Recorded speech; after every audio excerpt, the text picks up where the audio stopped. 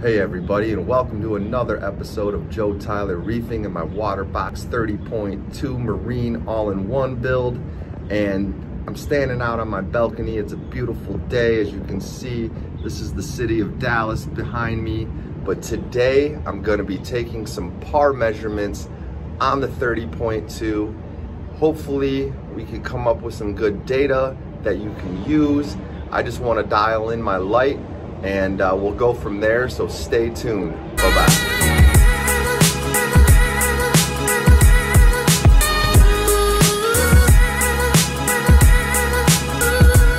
All right, everyone, so this is the par meter that I have rented from Bulk Reef Supply, and this was $69.99, but you do have to put a $450 deposit down on it just in case you break it or you do not return it.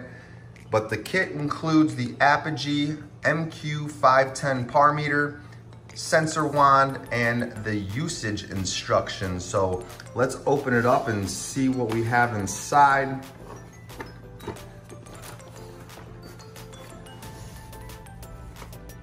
All right, so here is your return instructions. As you can see, it was $69.99 per week. And then when you're ready to return this thing, you have to contact customer care, and they will ship you, or they'll send you a return label so you can ship it off. But here is the MQ510 par meter right here. It's actually a lot thinner than I expected. It also comes with the sensor wand that comes in 3 pieces. So what you do is you can screw it together depending on how deep your tank is.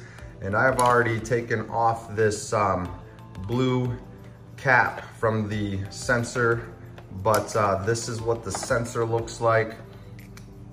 And we're gonna take some par readings for this tank. So what I did is I printed out a picture of my tank, and I'm going to hand write the par readings that I get in various spots.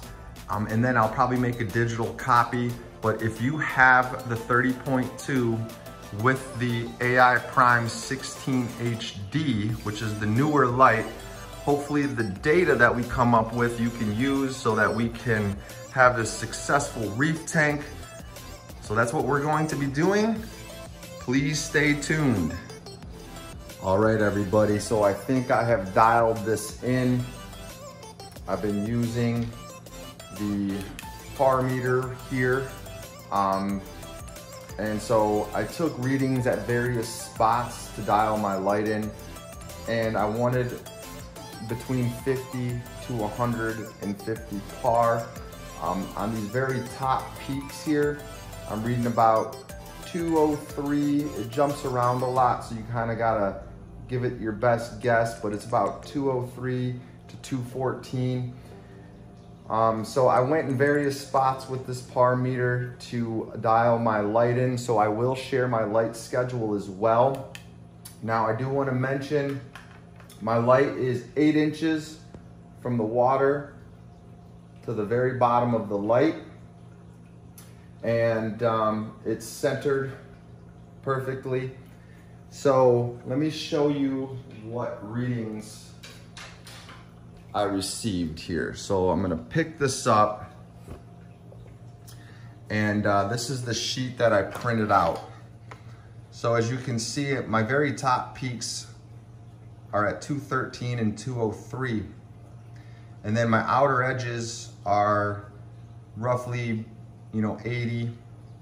And then as you can see, the middle portions are in the high 140s to mid 150s, and then the outer back edges are 63 on the left and 59.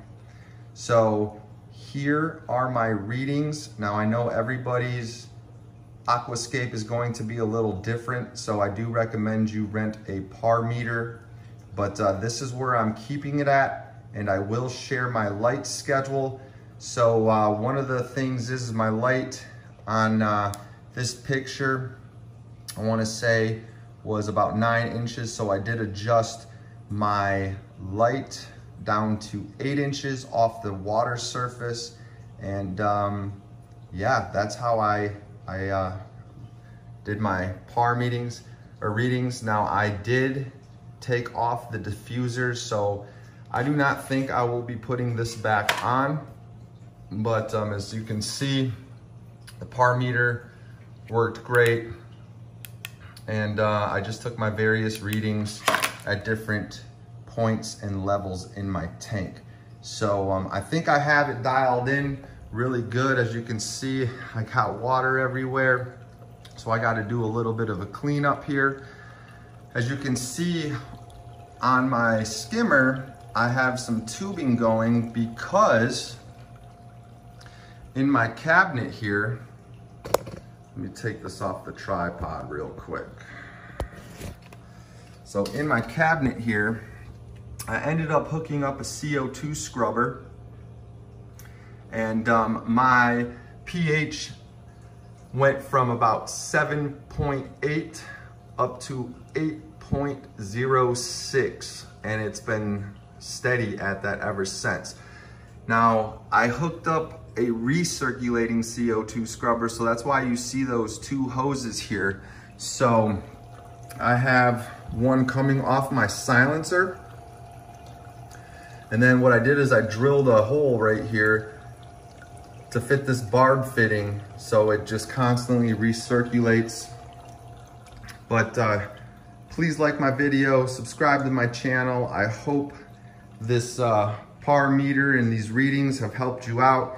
Here's one last look, and sorry my paper is a little wet, and I did lighten up the picture just so that you can see my PAR readings. But if I wanted to, I can put some SPS up here, but the majority of it are gonna be LPS and then some softies.